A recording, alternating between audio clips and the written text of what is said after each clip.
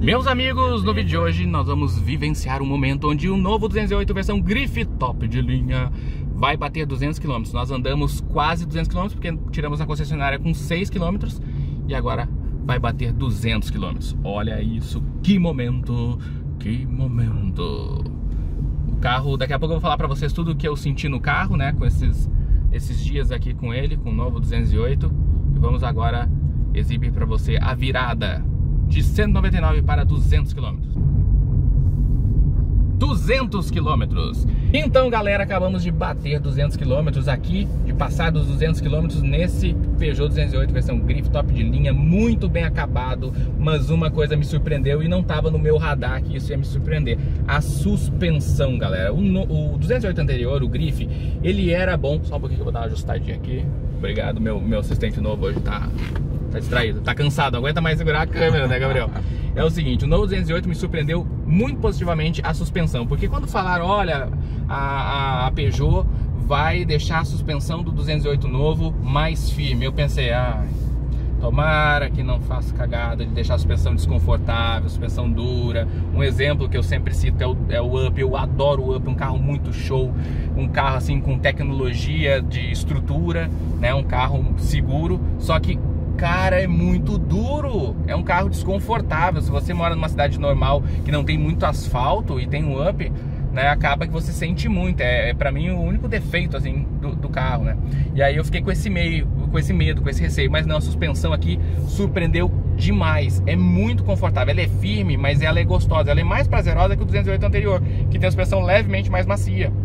O 208 anterior você sente menos irregularidade, ele absorve mais, mas ele é mais molengo. Aqui ele é firme do jeito ideal. Então isso foi o ponto que mais me surpreendeu. O acabamento do carro então nem se fala. O acabamento é incrível, tem soft touch. Perdeu algumas coisas pro modelo europeu, obviamente que sim. Estamos no Brasil, infelizmente aqui as coisas funcionam assim. Impostos altos, o dólar agora nas alturas, acabou que afetou muita coisa. Eu acredito que a Peugeot queria trazer mais coisa pro carro, mas acabou que teve que tirar pelo aumento do dólar, né, repentino, até porque esse carro é feito na Argentina e lá o dólar, então se no Brasil tá alto, na Argentina meu filho tá no céu, tá no espaço, tá na lua.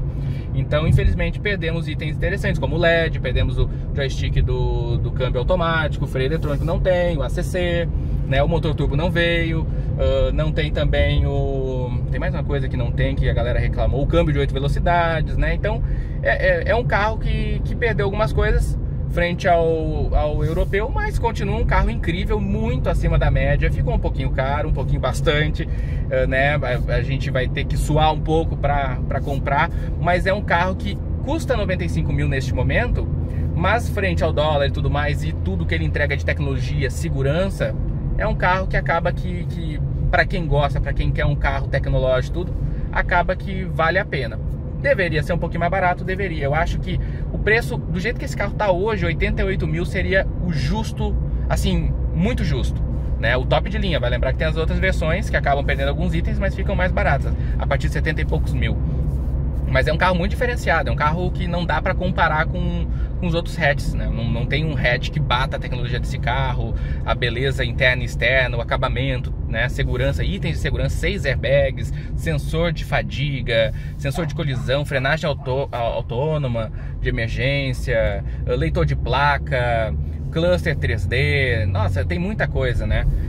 Então assim, é um carro muito show. Mas então o que mais me surpreendeu? O conforto, o banco, esse aqui em alcântara e couro, ficou muito bom. O conforto da suspensão, o volante elétrico com esse cockpit 3D incrível. Então assim, ó, é um carro que surpreendeu positivamente diversas maneiras, né? Então é um carro muito show. Roda diamantada, né? Calota ali da roda diamantada, muito bonito. Full LED na versão top de linha. Então assim, é um carro surpreendente, um carro que veio para mudar o mercado, né? E o que eu espero é que nos próximos anos, espero que não leve muito tempo, venha a multimídia maior da Europa, venha o joystick, o freio eletrônico, daqui a pouco o motor turbo. Isso é o que a gente espera.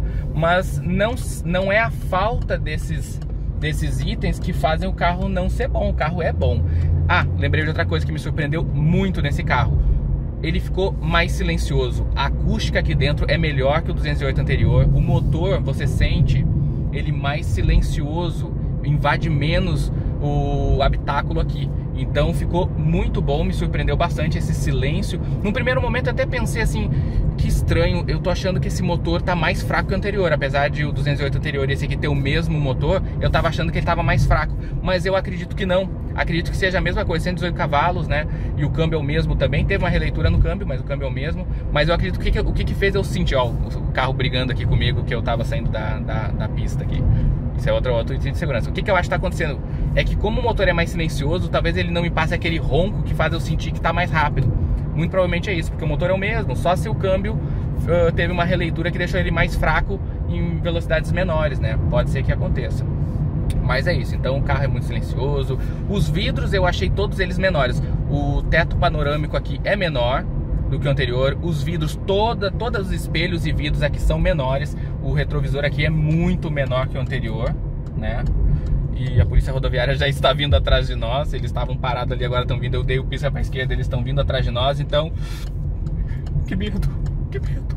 Mas é isso, galera, tô brincando com vocês aqui. Ui, eles estão vindo atrás de mim. Ai, eles estão piscando pra nós.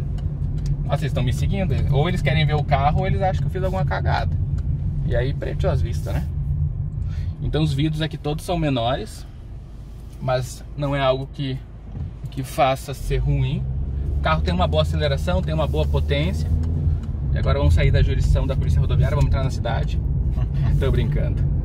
Se for embora, eu acho que eles acharam que eu ia fazer a volta. Eu acho que eles só queriam conhecer o carro. Tomara, né? Então é isso, galera. Esses são os pontos principais. Tem botão de start-stop, tem tudo, cara. Isso aqui é um carro muito show, né? Me surpreendeu bastante também o fato de a chave presencial, essa aqui, além de bonita, maravilhosa, me surpreendeu também que você não tem que pegar na maçaneta para o carro abrir. Você chegou perto do carro, ele já desbloqueia. Você saiu de perto do carro, não precisa apertar botão, não precisa tocar na maçaneta, ele já fecha. Então, esses foram, assim, ó, resumindo bastante, isso foi o que mais me chamou a atenção. O conforto dentro do carro, o silêncio, o motor que invade menos, praticamente nem se ouve o carro perto do anterior, ficou bem mais silencioso o motor aqui dentro. Ele tem manta acústica no capô, esse aqui. O 208 anterior, o Griffe, eles tiraram, quando botaram o câmbio de 6 velocidades, tiraram a manta acústica. E é isso, galera, é um carro muito legal, tem as tecnologias que surpreendem bastante, né? Carregar o celular por indução, o acabamento, tudo. É isso, galera, espero que vocês tenham gostado. O vídeo é feito aqui de boa, passando as impressões pra vocês. Muito provavelmente eu vou ter esquecido muita coisa, porque esse carro tem, né, muitos atributos positivos, poucos atributos negativos, né? Mas é isso, é um carro que vale a pena. É um carro que quem gosta de carro, quem quer um hatch premium, quer um hatch completo, com tecnologia, quem se anima com esse tipo de coisa, é um carro que faz sentido. Infelizmente está um pouco acima do preço que a gente estava esperando, né, antes do lançamento. Mas é um carro nota o mais próximo de 10 possível. Valeu, galera, um forte abraço, sucesso, a gente se vê aqui no Outro Mundo em breve. Tchau, fui!